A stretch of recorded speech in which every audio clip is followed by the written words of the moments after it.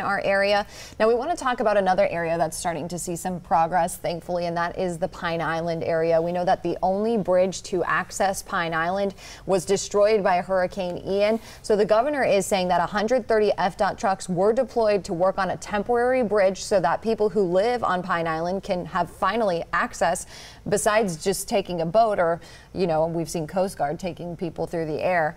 FDOT says the goal is for residents, first responders to have drivable access to the island within the next week. All right, so Fox 4's Alexandra Rangel has been tracking that work for the last couple of days now. She is live on Matlacha this morning.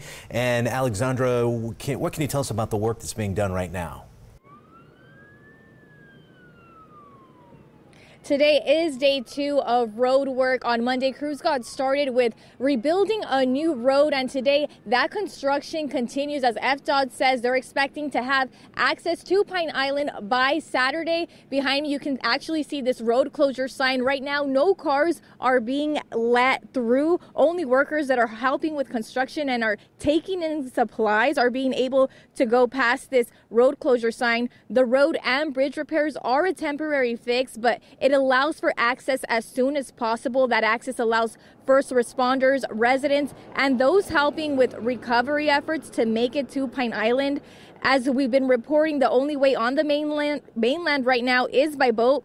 That's a challenge for residents trying to evacuate and a challenge for people helping with recovery efforts. Now that help has been pouring in from volunteers who have boats to the U.S. Coast Guard.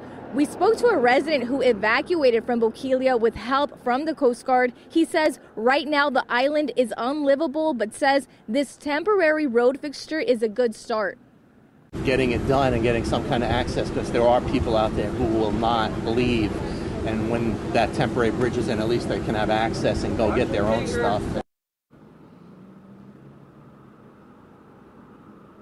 Once again, road access should be restored by Saturday. We'll continue to follow the construction progress and let you know when access to the road is available.